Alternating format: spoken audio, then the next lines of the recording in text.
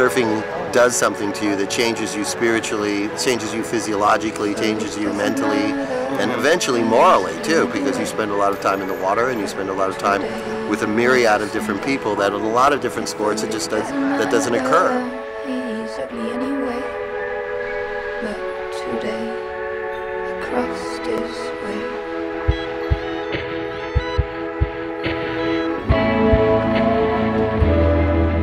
I surf a lot.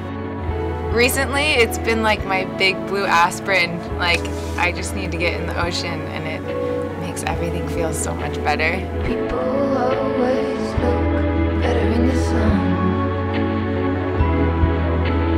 People always look better in the sun. Surfing's the best thing ever. We're at Malibu. This place is the birth of surfing. Gidget, Moondoggy, you know.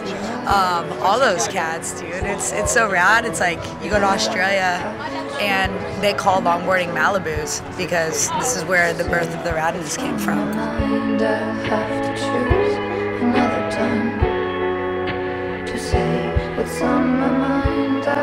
I know it sounds dorky, but I really love to match my board. I like when my bikini's the same color in some sense. I literally have drawers full of bikinis, so it's hard for me to say what my favorite color suit is, but I probably have one in every color of the rainbow.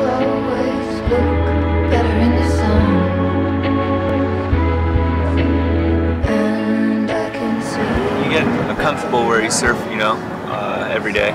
So there's like a plus side to surfing in a consistent spot. You know, it's like having a girlfriend, you know. Her perfume smells like home, you know. People always look better in the sun. I mean, I would surf every day if there were waves, but there's not. It's like my yoga or my Zen.